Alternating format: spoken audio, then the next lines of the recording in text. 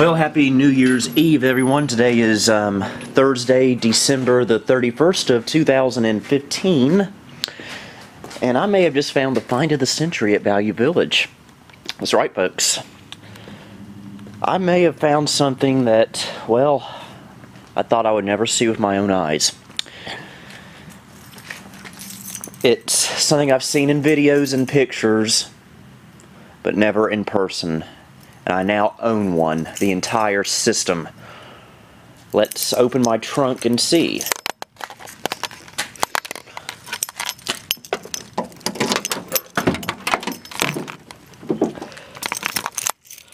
Here it is, folks. From 1981, the first personal computer ever made, the IBM 5150, complete with the computer, monitor, and keyboard. All for $16, folks. Can you believe it? Don't know if it works or not. It's a little bit grungy looking, but we're going to take it in and see what happens when we turn it on. So, be right back, folks. Alright, now we can get a better look at my amazing find for the day, or probably my life, until I get a girlfriend, that is. This is indeed the first PC ever made, IBM Personal Computer 5150. Again, it's a little bit grungy looking, so I get seen some action over the past, I guess, 35 years or so. Thing's way older than me. And here's the back of it. There's its name tag there, IBM 5150. Plug power into here, you plug your monitor power into here, which is pretty cool. And again, I got the monitor as well for this. Plug keyboard here and some kind of auxiliary thing here. It says cassette. Not sure if there ever was any type of cassette interface for this or not, but I want to say that's serial. Here's the video card. It's probably monochrome, I imagine. Actually, I'm sure it's monochrome. But you'd need if it's a Hercules card, and another type of interface card right here. And here's the original keyboard for the system. It's really nice mechanical key switches built in. This was back before the F keys were on top. They were actually on the left back then. And I'm having to record off electrical power right now, so let me go grab the monitor. We'll take a quick look at it. Alright, here's the monitor, IBM Personal Computer Color Display. Don't know if this works either. Got some controls here. Again, just like with that Tandy 1000 I showed earlier this year, I am a total noob when it comes to computers from the 80s. So I'll probably be saying a lot of stupid things in this video that will probably be horribly incorrect. So I apologize in advance for all that. Okay, here's the back of the monitor. There's a power cord there. And our video connector right there. Some vertical and horizontal adjustments. And here's the info tag there if you're interested. It's a 5153 monitor. Again, not too familiar with all this, but presumably this does not have a hard drive. Keep in mind, in the early 1980s, hard drives were practically non-existent, I guess. Well, they were around, but they were extremely expensive. So for operating systems, you have to load it from a 5¼ inch floppy disk, which I have. I'm going to have to make them. I'll probably have to find a spare 5¼ inch floppy drive to put in one of my Packard Bells to make like a MS-DOS 3 boot disk to boot into this, assuming that this does work. So yeah, I hope this works, folks. Let's see what happens. Okay, folks, we got everything hooked up, And, by the way, we have a Mr. J. Wakefield with us. Hey. So, I'm getting nervous here, folks. Okay. I probably should have opened this computer up first to check it inside, but, I'm just really, really excited here. I think we turned the monitor on with this. Okay, no 6-foot flames yet. And, well, folks, there's no going back now. Smoke test!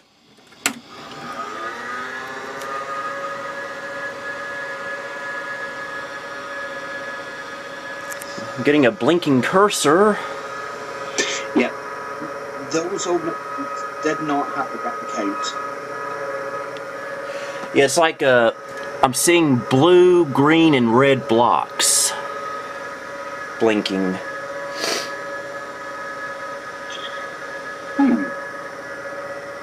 Hope that's a good thing.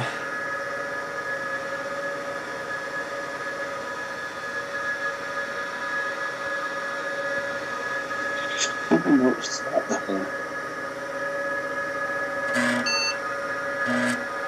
Okay, it's doing something.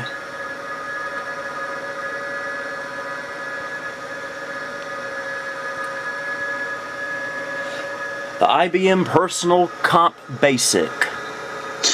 Oh well. Okay, we booted into its built-in operating system, which is located in RAM, according to Jay. Yeah, it boots to an IBM Basic if you don't have a bootable disk in the drive. Which hopefully I'll get pretty soon once I put the floppy drive, the 5 1/4 inch floppy drive in that Packard Bell down there in a little bit. Okay, keyboard, does it work? Yes, it does. I can't believe this, folks. I think it actually works. Monitor needs to be adjusted a little bit, though, but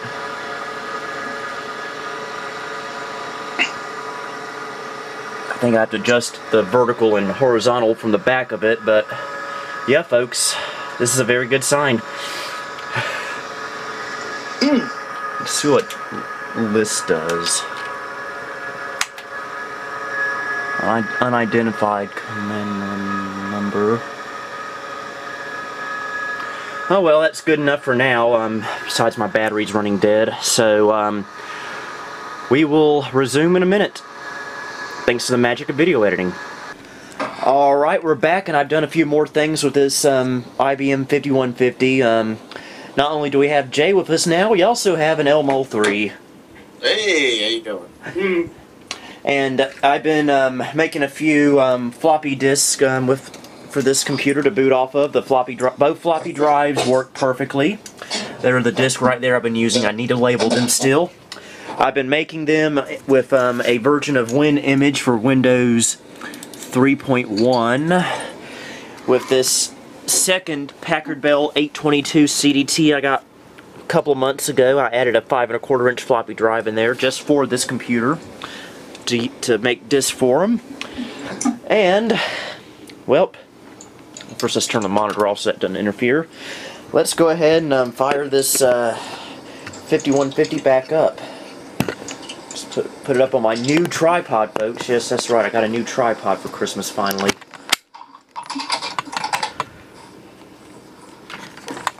Okay, make a few adjustments there. That's Jay's WhatsApp. Sorry about that. You should be. Just kidding.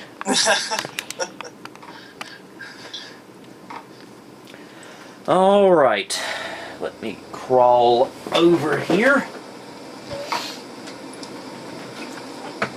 And let us partake in a little bit of 1980s computing. Computing that predates me. And the rest of us in the Skype call, actually. It's older than everybody here. Yeah. It'll be 35 next year, I believe. It doesn't predate Keza though. Chezza predates it. Alright, folks. Switch the monitor on. Unfortunately, I will say, I have a feeling that this monitor is probably wanting to kick the bucket because I can't get it to stretch horizontally. Thankfully, worst case scenario, I could just hook up a little television set to the composite output on here. So we got that going for it. I think this is my DOS 3.0 boot disk. I need to label these, so go ahead and stick it in the drive there. Lock it in place, and we'll fire it up with the red switch. Yeah, Luke, it has that beautiful red switch. Oh, yeah.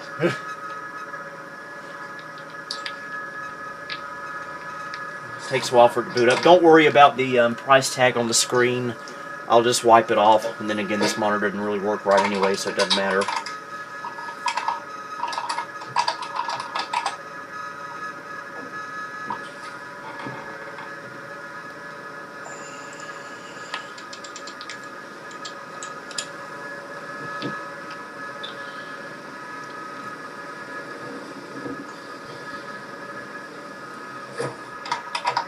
It takes a little bit.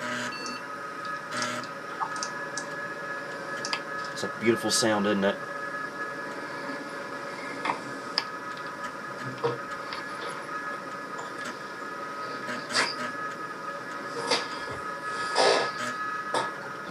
Alright, wants us to enter the current date. Keep in mind, this computer was actually built before CMOS batteries, so every time you would turn one of these on, you would have to manually put in the date each time. So today is 12-31 of 2015. Time is 17:19. Alright, as you can see, the monitor is not very healthy, unfortunately, but it works well enough to show us the computer does indeed work. Show what version of DOS we're running, if you'll be able to see it or not. DOS version 3.30 from 1987. And, you know what?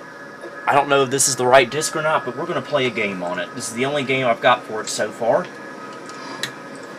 We'll switch to drive B.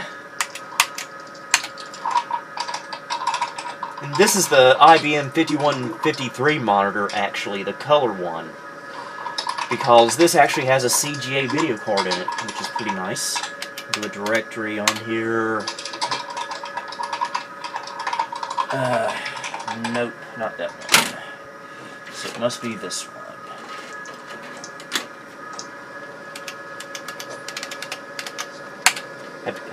Had trouble getting used to this keyboard.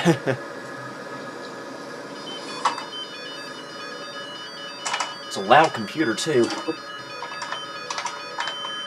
Yeah, Paratrooper from 1982, I believe.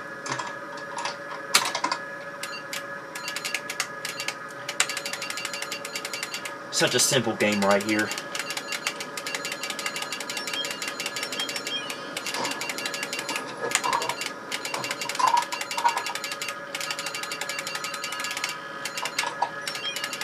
You are dead.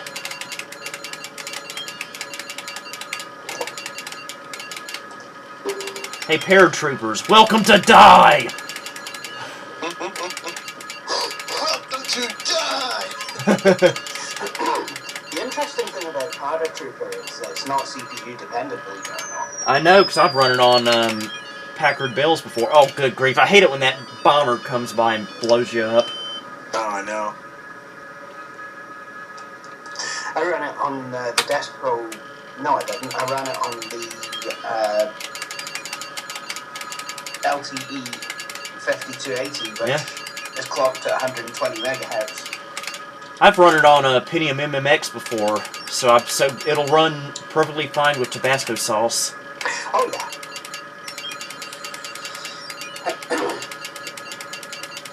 And by the way, speaking of the monitor, I know that there might be controls built inside for the horizontal adjustment, but I don't feel safe enough cracking open a CRT monitor because those things can kill people, you know. Oh yeah, it's Killed by television. Okay, one more thing I want to show. For it was written on that YouTube video. Ow, that really hurt. Do a Control-Alt-Delete. Even seasoned professionals get bitten from time to time. I mean, it's happened to John's Arcade numerous times. Yeah, it happens. It's happened to me, but never from a CRT. Aye. For me, it's been from the wall. Yeah, I've been bitten by a blooming... I think I got bit by a surge protector once. So Okay, guys, here it comes.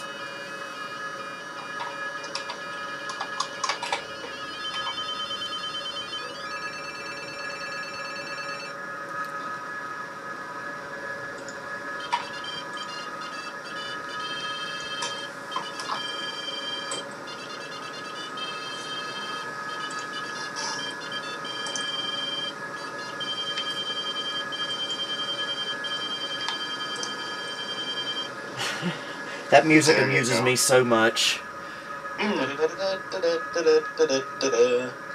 You'll find the personal computer to be a very patient and capable teacher.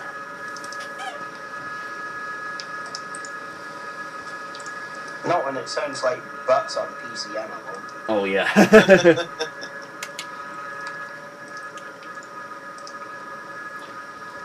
Yep, no hard drive in this system. Or, no hard drive is able to be put in the system. Stay tuned for Chapter 1.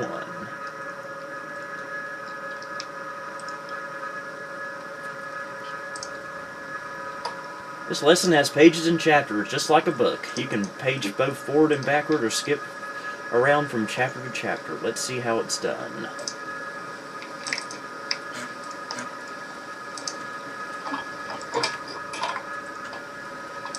Press the page down key at any time to see the next page. Go ahead and try it. Okay. Alright. Page up. Down. You know what just occurred to me? What? This is the original version of the lesson on using the mouse. Oh, good grief, it is. Back before you had a mouse.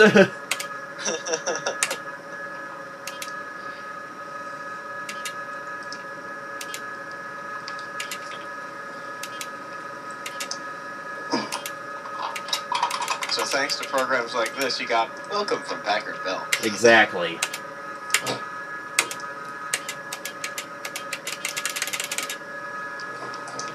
New meaning. Press page down for doing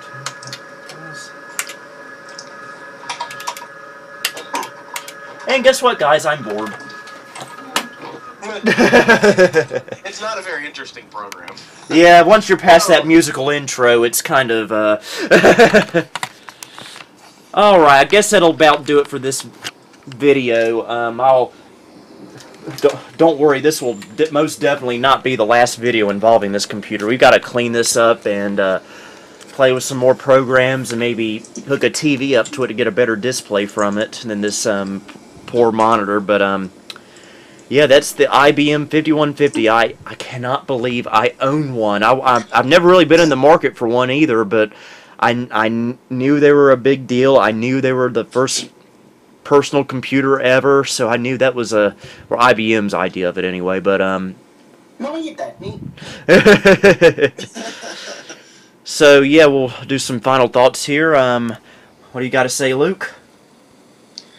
Well, you got the ultimate museum history piece there. You got a 5130. You got a 5153. My bad. 5150. The Model F keyboard, the original buckling spring one, I believe. Yep, right here. That's one of the best finds I've heard of from a thrift store in a long time. I know.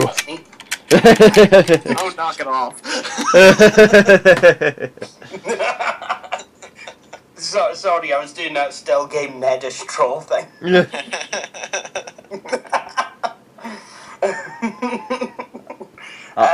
And Jay? Everything Luke said is completely true.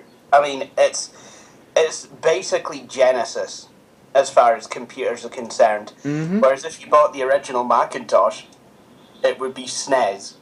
It's Genesis.